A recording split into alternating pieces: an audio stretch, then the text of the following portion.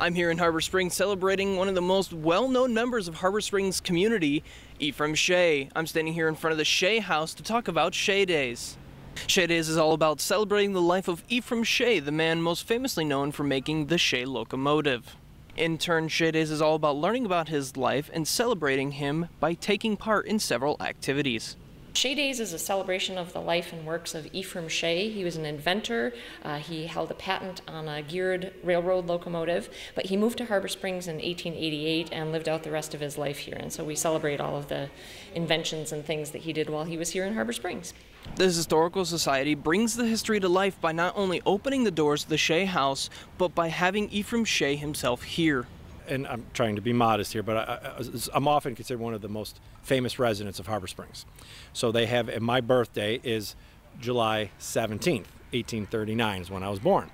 So we're standing in front of a house that I built up here in 1892 when I moved up here in 1888 from the Cadillac, a little town outside Cadillac called Herring. It's where I was a lumberman for many, many years, operated a sawmill and a general store there. So they have this little festival Friday and Saturday to celebrate my birthday. In tangent with Shay Days, the Historical Society has an exciting announcement to make.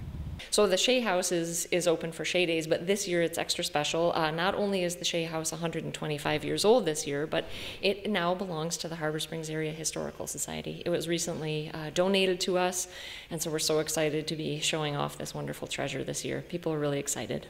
Whether you're here for the history, the small-scale steamers, or just to enjoy a nice day in Harbor Springs, there's something here for everyone. Reporting from My News 26, from Harbor Springs, I'm Wyatt VanDuinen.